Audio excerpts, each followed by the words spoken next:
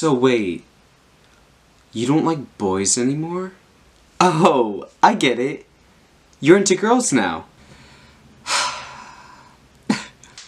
So these are just a few of the many questions I've gotten since my last video. I really wanted to make a video really going in depth about the beauty and the complexity that is the new life that I'm living, which is a chaste life. So first of all, many people might ask, what is a chaste life? It all comes down to chastity. I know many of you do not know what that word means or might not know the definition, so I will gladly share with you guys today. According to the internet, we will not name names because we do not want to be flagged. The internet defines chastity as abstaining from extramarital or from all sexual intercourse, oftentimes for religious purposes. So that's a pretty broad, good definition. I guess a more blunt definition could be abstaining or willingly withdrawing yourself from any kind of sexual or bodily sin.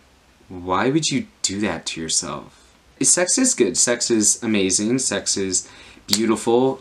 Sex is from God. You know, sex is not a bad thing in any way, shape, or form.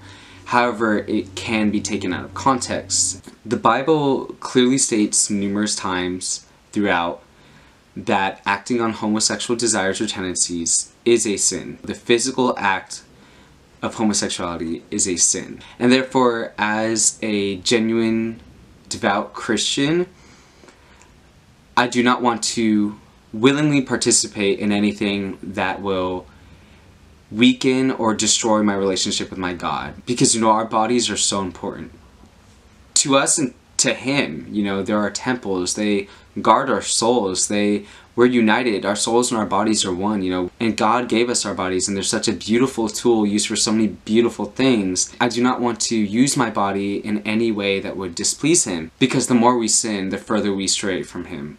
And I don't want to stray from Him. I want to be closer and closer to Him, as close as I can get. So for anyone trying to pursue a chaste life, I came up with some personal tips from my own experiences that might or might not help you on your journey. Each individual on their own kind of, you know, learns how to live it healthy and just really carry their cross the way they think is best. But these tips, at least, are things that have helped me personally through my journey. So tip number one, prayer. So essential to this journey and just to really any journey with Christ, you know. We want to better our relationship with Jesus, right? And we want to become better friends with Him, you know. We're doing it for Him. So what better way than to pray to our Lord, talk to Him on the daily, you know, and just give Him your cross. Pray, pray, pray. For all my fellow Catholics out there, I particularly pray the Holy Rosary,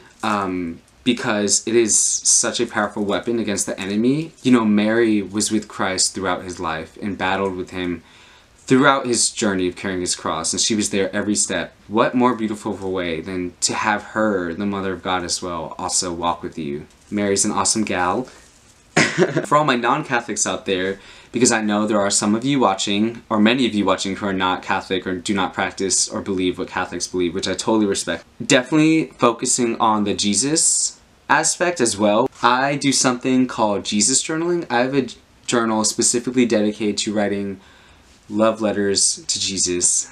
It's so corny, honestly. It's so cliche. Nobody reads this. It is just between me and God.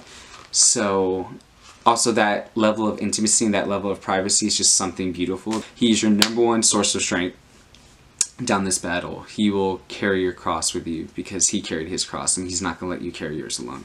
Tip number two, self-discipline. We live in such a sexual culture and such a lustful society, you know, and it's so important to kind of set boundaries for yourself and set limits, because temptation is very real and the devil is very, very smart in the ways he works.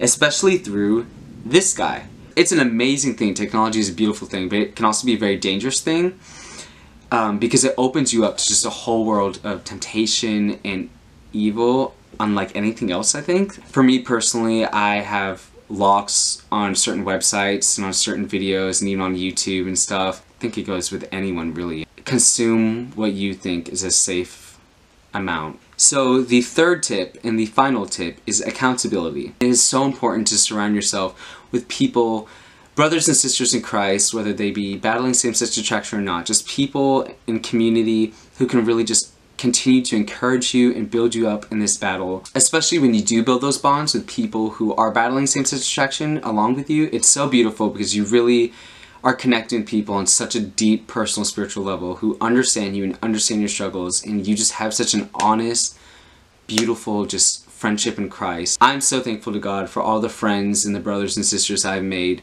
through this journey who are going through similar struggles or the same struggles. Even Christ had community and fellowship around him. Like, none of us are meant or made to be in this battle of life alone. And it is so important as you carry this cross to know you are not alone, and to just surround yourself with those people and those voices that will just build you up and keep you going and walking with your cross. I really just want this video to just be a testimony to anyone who is considering living in chastity or pursuing a chaste lifestyle, that there is so much happiness and so much joy in it. Society really paints that picture that, you know, if you're not having sex, you're not happy.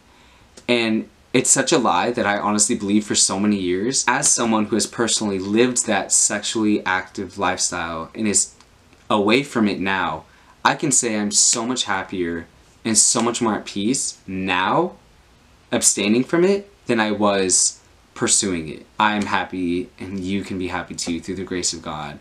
I just want to close this video with a Bible verse that can hopefully bring comfort to anyone who may need it. The Bible verse is Luke chapter 9, verse 23. Christ says, "If anyone would come after me, let him deny himself and take up his cross daily and follow me." Christ recognizes our struggles and our temptations in our human life, and he validates that whoever lifts those struggles and those temptations and those desires, those ungodly desires up for him, he will be with you every step of the way, and he will not let you down because you are following him, so he will follow you. And how beautiful is that, you know? It's not easy. I'm not going to lie to you.